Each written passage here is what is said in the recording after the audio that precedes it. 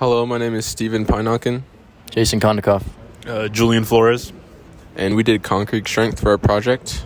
And the way we started was meeting for the first time just to discuss what our project was about, how we were going to split up tasks, and what each person was good at. So we met that first time, split it up into tasks, and then we met again just the day before, two days before our interim report, so we could start writing up and talking about code and how we were going to do that. After that, we met 2 times, today and the day before, for our final report to submit and do the videos.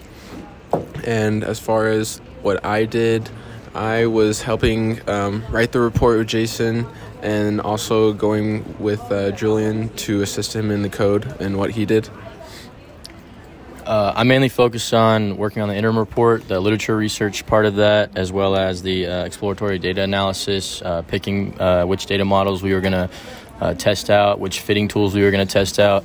I also communicated with them about what I think our best bet was, and I also helped a little bit with the code, assisted a bit with the code. I mainly focused on the code. I wrote most of the code. Throughout the code, the one I mainly focused on was the interface. That was probably the most difficult because I didn't have a great knowledge of it. So I just did some research on that, and I slightly helped in the research and literary research, which Jason did most of.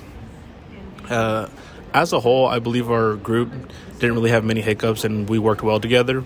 I think after the first time we met, we all just communicated well with each other, and we even made a group chat to keep updates on everything. Now that we finished the project, we provided a quality interface and everything looks well. For the code aspect of this project, we simply started by importing the basic modules to be used throughout the project. From then, I read the CSV file to convert it into a data frame and display the first 5 rows of the data frame using the head function. From there, we used the info and describe function to give statistics about the data frame needed. And from there, we simply reformatted the database using the columns function, so when later using these variables, it'd be easier to type in. From there, we used the SNS heat map to display correlation between each variable. We displayed the correlation between each variable using the pair plot function as well to give a different visual representation. From there, we used the scatterplot From there, we used the seaborne scatterplot function to display a correlation between specific variables, being concrete strength, cement, water, and age.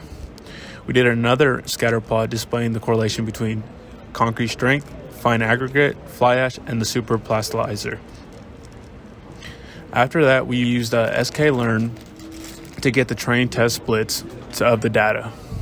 From there, we imported certain modules to find the linear regression, lasso regression, and ridge regression of the data. After that, we displayed feature coefficients of each variable and their importance. After that, we then displayed a visual representation of the linear regression, ridge regression, and lasso regression. After that, we made a decision tree regressor displaying all these. And then finally, for the fitting tools, we demonstrated the random forest regression. We then displayed a bar chart displaying the feature of importance between all the variables. Okay. Once we had all the models that we were possibly going to use, we then made a bar chart displaying the RMSE values of the different algorithms. From here, we determined that the random forest regressor was the one with the lowest RSME value, and therefore was the one we were going to use. For the actual application of our interface from the previous code of the website given, we had to then just change the variable names and change certain values for it to work for our data. So after running our interface, a separate window will pop up where we can enter in the values. So we started off with the first mixture. Here's our values for there, and we got a predicted concrete strength of 18.9. megapascals. So we entered in 3 or 5 different mixtures, all giving us the predicted concrete strength.